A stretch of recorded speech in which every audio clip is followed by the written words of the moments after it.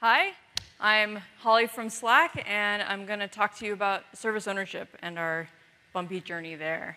I've been in software for 19 years in development and then leadership roles, and one of the great things about my career is I've been able to take this technical skill set to a huge number of domains. So biotech and publishing and government and entertainment, and now at Slack. So I've done a lot of different things with computers, and I've learned a lot of different things about different kinds of businesses and organizations. But I actually started my career as a mechanical engineer. I absolutely loved studying mechanical engineering, and after college, my first job was on a team that was building a new kind of engine. We were in the design phase, and I drew an awful lot of mechanical drawings like this one, sent them out for fabrication.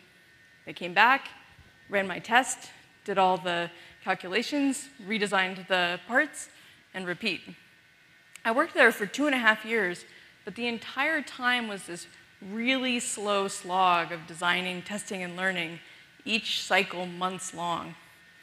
And at the end, we didn't even have a product or even a field testable prototype, just a series of test units like this one, and we were still just in the lab, not in the field. At the same time, I was writing software to interface with the sensors for testing and for the fuel and airflow control systems. And that software grew and matured a lot faster than the engine. I found it really satisfying to write that software every day. And for me, it turned out to be a lot more satisfying than trying to build the engine for years. So I made the switch to engineering full-time and haven't looked back. And it isn't because I don't love making things. I absolutely do. And it wasn't because I wanted to throw away 4 years of expensive specialized education, because I definitely didn't. But for me, mechanical engineering work was just way too slow. You know, any given test might give you 10 more ideas, but it would take you forever to work through any of them and find a great solution. And meanwhile, on the product I was on, we didn't even know if we had product market fit. We just had test units. Whereas with software development, everything was super fast. You could write some code, test it immediately, and then fix it right away if it wasn't working. And if you had really good tests and you had good user testing, then you had confidence you were building the right thing every day. I didn't have the right word for it then, but it was the difference between a fast and a slow cycle time around this loop. Designing a part, or some code, or a business process, try it out, measure your results, learn from those results, and try it again. And the faster you go around this loop, the better. I had been exposed to all these principles in college when studying the history of manufacturing. The Toyota production system, developed after World War II, revolutionized car manufacturing at the time, and it was the precursor to what we now call lean manufacturing. Traditional car manufacturing relies on big stockpiles of parts and finished cars to fulfill orders, which meant that you had to predict like a year in advance how much you would need and then pay for like making and storing all of those parts in cars. But the Toyota production system designed out all of that. An order from a production dealer triggers the production of a new car at the plant. So the dealer is pulling a car from the plant to fill that empty spot on their lot because they just sold a car. And so the plant starts making a car, and as they use up parts, then they'll pull parts from their supplier. They'll track parts at the factory using physical cards called Kanban. And the Kanban cards stay with the parts as they travel through the plant. And when all the parts in a bin are used up, then you've got this card with no parts, and you place that on a Kanban board. And a card without parts represents basically an empty slot in the system that needs to get filled. So the cards start on the left side of the board, move right, this might look familiar, and then as the fabrication is completed, they exit the board and get attached to new parts. And you can control basically how much inventory you have in the system by limiting the number of those cards you have. And so, like a decade after I visited a factory and saw cards attached to parts, I started using Kanban in developing software on an Agile team. And I'm like, whoa, Like, these are the exact same thing. I had no idea. And so everything about lean manufacturing that I had learned got combined with how to make software. So the cards still represent work to do. The cards still flow from left to right when they're completed. And hypothetically, eliminating waste and reducing cycle time are still the primary goals. But besides reducing waste, one of the most important concepts in the Toyota production system is Kaizen, which is sometimes translated as continuous improvement. So, for example, line workers in a factory are empowered to change their workstations, to improve their work, and work teams can actually reconfigure the factory to make things more efficient, often without involving management. And so everyone at the factory is empowered to design and measure their own work. So empowerment is really key to Kaizen. Otherwise, improvements would go through layers of approval and change slows down. So the Toyota production system, Kaizen, and lean manufacturing all look a lot like the lean thinking we do in software. Like most of you, I've been through my share of agile transformations. I've taken the trainings, I've become a Scrum Master, I've probably attended thousands of daily stand-ups at this point, groomed giant backlogs, and I've been in at least 2 or 3 really lively debates about what the best way to size user stories is, and do you include bugs in the sprint planning. But in my experience, a lot of teams practicing Agile are putting in a lot of effort to do it right and not really living the benefits. So organizing the work feels really great, and staying in sync with my coworkers with daily stand-ups feels awesome. Writing code every day is still great. Knowing that my code was compiling and passing tests and giving me the output I expected was still exhilarating, but that's not enough, right? You need to ship to the user. You need to learn in production. You need to test in production, like we learned yesterday. And all that execution has to actually add up to something. And too many Agile teams I've been on feel like this: a really fast dev team on a treadmill. And you tell yourself you're doing well, you know, your Agile metrics show you've got short lead times or accurate estimates, but you're not actually shipping. And I'm not talking about the differences between Scrum and Kanban and Lean. You know, I've used all of those, and each of those can fail in this way. So personally, I've observed 2 things that differentiate teams that are delivering the right things fast and teams that aren't. The first is executive dedication to learning. If your highest leaders are not committed to creating a learning and adapting organization, one that is fearless in the face of change, then no team in that org is going to succeed under those terms either. And the second thing is high-trust teams. So high-trust teams can really dig into what's not going well and suggest radical changes to make it better. And they can push themselves to do that over and over again. A high-trust team can execute the design, measure, learn cycle and make progress incredibly quickly. Too often, teams aren't willing to really measure and learn and try new things. It is a lot more comfortable to avoid conflict, not talk about the bigger issues. It is a lot more comfortable to avoid the pain of change, especially when that change might fail. So a lot of teams languish, not asking the hard questions, not really learning. But if you're not learning and changing, you're going nowhere. All right, what does this have to do with Slack? So Slack launched in February 2014, and it grew really quickly. So within 5 years, we grew to 10 million daily active users. We went from supporting really small teams to supporting some companies that have hundreds of thousands of users each.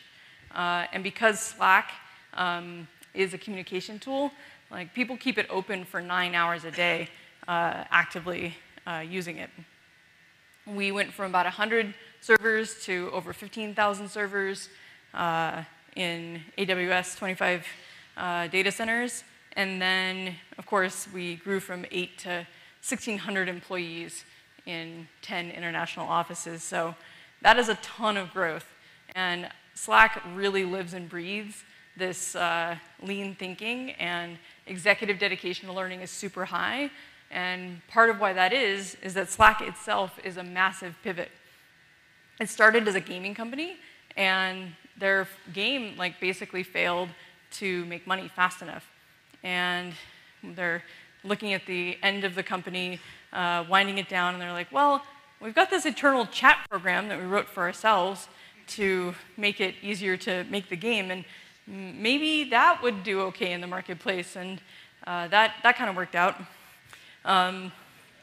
So what's great is that from the very, very beginning, shipping code changes fast to users was a priority. So they set up continuous deployment systems where any developer can push code to production in minutes, built-in experiment frameworks to test features and interface changes with slices of your user base. And we were always releasing major features, testing them with users along the way. And we're lucky enough to have a design and user research department that measures how our users are experiencing Slack, so great. But there's something that along these 5 years didn't really scale, and that was the centralized operations team. So who's responsible for the management, monitoring, and operation of a production application?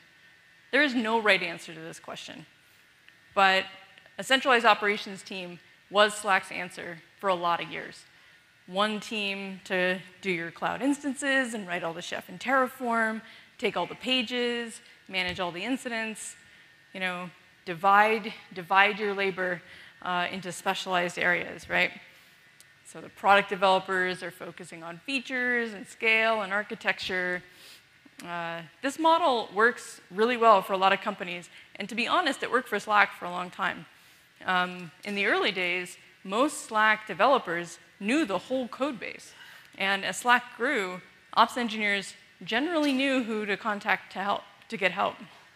So ops was getting all the pages in the early days, and the devs just showed up when there was a problem, and things were basically working out. But as time went on, growth really meant that product development scaled faster than ops, and at one point, we were at about 20 to 1 on product devs to op engineers. So how can operations reliably reach a developer when there's a problem? So gradually, the developers started to go on call. Just the most ultra senior developers at first. There was a group of 8 to 12 engineers, basically. And they had this rotation, and they could be escalated to if something was beyond ops' power to fix. And so there were sort of different thoughts and feelings happening. Ops was happy that developers were going to be available via PagerDuty escalation in some sort of organized fashion to help. But some of the devs had never been on call in their whole life, so they were, scared and not confident that it was going to work. So now we're at ops getting the first pages, but the ultra senior devs are on call, and that worked for a little while.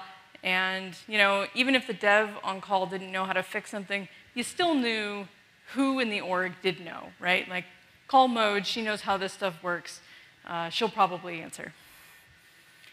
So again, right, Slack is a high trust organization, and this goes on for a few years, and more engineers, more features, more systems, and more often, the on-call dev doesn't know how to fix the problem. So we ask this question again, how can operations reliably reach a developer when there's a problem and reach the right developer? So in fall of 2017, most of the product developers went on call. 7 new pager rotations were created basically overnight, covering specific parts of Slack's infrastructure and product. But the change management for this change was pretty bad. Ideally, people are included in the changes to their work, right? Empowered continuous improvement. But this change came from the top, and it really disempowered people. Ops was feeling pretty happy because we had these new rotations search or front end or back end, so you would actually be able to reach somebody who might be able to help you with a specific problem you were seeing. But the devs were initially pretty surprised, oh my gosh, I'm on call now? What happened? But that sort of fear was tempered by one of the bad aspects of these on-calls, which is that some of them were really big, right? Like all the front-end engineers or all the back-end engineers. And so some of these folks were only on call 2, 3, 4 times a year. And being on call is like anything else. You learn by doing it. And so if you're only on call a couple of times a year, you are probably scared each time because you don't get used to the sensation of being on call and sort of the life patterns you have to set up for it. And so, and if you get paged, you don't know how to be in an incident either, because again, you're only in it like 3 times a year. So at this point, fall 2017, Ops is getting the first pages still. Now all the senior devs are on call, and we've got 7 more targeted pager rotations. So we're evolving. At this point, we've also got dozens of production deployments every day. So we've got that really great continuous deployment system that empowers the developers to push to production within minutes, which means that Ops has to keep a really detailed understanding in their heads of the whole system. And you have to know which of those pager rotations to page given what symptoms you're seeing. And so the Ops engineers are basically human routers, either finding the pager rotation or the specific people that need to help you in any given incident. Slack keeps growing, more people, more systems, more code. Even with 7 rotations, over time, it was a good chance that the dev who was paged didn't know about the subsystem having problems, which left the devs feeling like failures and Ops still feeling really overburdened. And still end up calling people who weren't on call, who were the ones that knew how something worked. So in a learning organization, the post-incident meeting, or postmortem, like most of us call it, there's a chance in that meeting to learn about the unexpected complexities of the system, the nuance of how things fail, and really extract that learning from people who know it best. But the problem at this point was that at Slack, postmortems were not a great place for learning. They were being run by the ops engineer. Postmortems were being run by the ops engineers who, again, like were tired and overworked. They didn't have the time or the context to prepare in the way that you need to make a really good postmortem. And so the postmortems really weren't about learning. They were about creating lists of action items. And usually people didn't think that attending would be a great use of their time. So only the group that sort of felt that they needed to attend, because they were directly involved in the incident, attended, and everyone else stayed away. All right. So right around that same time in fall 2017, operations got new leadership, and we had a reorg and a mission change. And like any good reorg, you got a new name. So now operations is called service engineering. So we asked ourselves a new question, which is, how do we ensure that the developers know that there's a problem? So we decided that centralized operations was no longer the answer. Service ownership was basically our DevOps transformation. The idea that the dev teams that write the code owns the operation of that code right down to getting the pages and running the incident response. So obviously there was a radical departure from Slack's past, and that level of change can be pretty uncomfortable. But we really, really leaned on the fact that Slack is a high-trust learning organization, so we really dug into that trust and got to work. So the idea is that service engineering would focus on providing tools, guidance to producing products like a cloud platform, storage platform, and slowly push operational responsibility toward the dev teams. So what about those really high-stakes teams, right? The ones that really do need that support? We decided to create an SRE team. So SRE means a lot of different things at different places.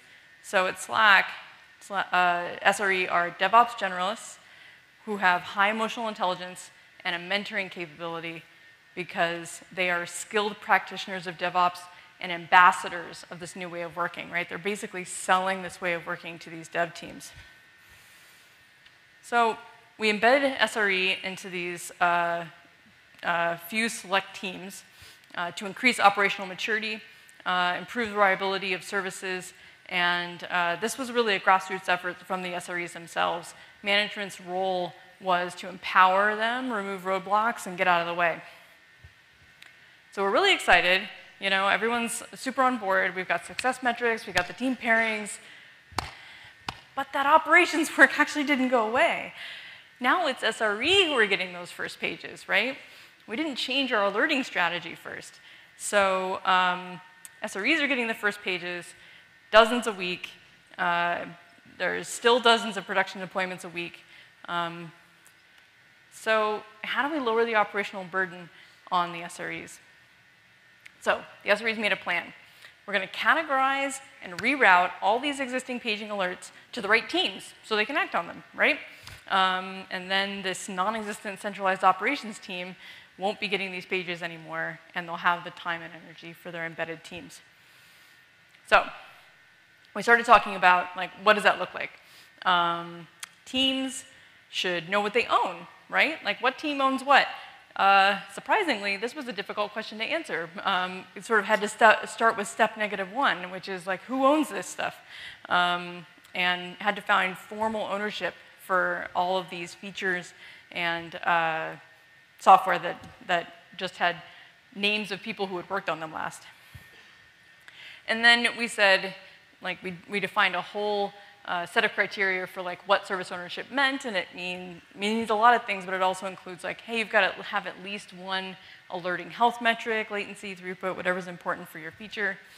Started getting teams on-call ready, you know, right-sizing them. We heard about pizza teams, and starting to think about moving away from all front-end engineers being on the same rotation, all back-end engineers being on the same rotation. All right, so again, the devs are like, okay, this sounds kind of scary, but we're pretty much on board. We're going to need some training, some documentation, maybe some guardrails in the system so we don't mess stuff up. And so the SREs start planning all of those things. And nothing changed because making progress on training and guardrails is really slow when you've got the site to keep up all day. So the dev teams, they're starting to work on their health checks and, like, tuning and tweaking their alerts into channels to make sure that it's just right. And the SREs are working on their training and their guardrails and some automation. And everyone's working really hard, but again, we're going nowhere because we were aiming for perfection. So the SREs are looking every week at all of these alerts, and the vast majority of them were host-level alerts. You know, low CPU, out of memory, out of disk. Those had been paging the operations for years, and they were a huge component of the alerting strategy. There was a lot of uncertainty about turning them off. So finally, we're like, okay, you know, test with your users, go to those dev teams, say, here's the alerts we think your team would get, like, what do you think? And those dev teams are like, what are you talking about? Those alerts are totally useless. Like, those mean nothing to us. And honestly, it was like coming out of a fog. It was like, oh my gosh, that's right. Like, we shouldn't learn on this stuff in the first place. We shouldn't even be getting these alerts. We should just be throwing away these hosts and focusing on, like, automatically reprovisioning hosts and making sure the services can actually handle that. Great. So we started working on that. Guess what that looks like? We wanted to do all this automation first, right? We wanted to do it right. We knew it was possible. We could envision it in our minds, but you know, we were still moving way too slow. And then this breakthrough came last fall. So there are these moments of organizational clarity that happen. And for us, it was a push from senior leadership that reliability and fast incident response were literally the most important things that we could do in engineering. And so in this moment of intense clarity, we decided we're not going to waste this crisis. We're just going to swallow our fears and take the plunge. So one afternoon, we just turned off every single one of those low-level alerts. I walked over to the desks of these dev teams and said, okay, today's the day. You're going on call and you're turning on those alerts that you've been carefully crafting for months now. So on that day, with no pre-planning, the devs went on call for their own alerts. And everything worked. Everything was fine. There was really bad change management, once again. No comms plan. We had skipped way ahead on the timeline. But all the people affected had been working towards this for months. They knew it was coming. And they were empowered to continue to change those alerts and their own on-call strategy after that day because they more fully owned these services now. And ever since then, those SREs have been able to fully dedicate themselves to the teams that they're embedded in. So now, today, there are dozens of development rotations, one for each team. We have a growing number of paging alerts to tell us when features and services are failing. And I've seen all these teams continue to improve monitoring, alerting, provisioning, automation, decoupling services to reduce failures. So, in short, teams continue to dramatically improve the resilience of their services. I'm not going to tell you everything that's happened in our journey to service ownership, but we continue to make improvements. Teams of developers more fully own their systems. It's totally expected that you're on call for your systems. But here's a couple of things we're still working on. We're still asking ourselves and challenging ourselves to improve our postmortems. We've hired some experts. We've conducted a lot of training in how to do post-incident analysis and investigation. And we're still continuing to heavily invest in this area. We also really want to have trained incident commanders for every incident, but this skill set is still too centralized within service engineering. And so we've gotten a lot of trainings together. We've gotten a lot of people trained up. We've also added it to the engineering career ladder and to sort of incentivize people to participate. But it's still falling mostly to service engineering. So we've got some ideas. It's a major focus for us right now. And like most places, we're asking ourselves, how can we make it easier to operate a service without any specialized training in Chef and Terraform and things like that? So like most of you, we're building a Kubernetes platform. Early signs are good, and we're continuing to invest there as well. So in short, we've made a lot of progress. There's still a lot of work to do. Slack continues to be a high-trust organization, and so you can ask about what's not working and suggest really radical changes, and so I know that we're going to continue to make progress. So I want to leave you with one last thought. The Toyota production system designs out overburden and inconsistency and eliminates waste, but their entire management philosophy as a company is designed around that way of working. Low inventory levels, which saves money, is just one really visible outcome.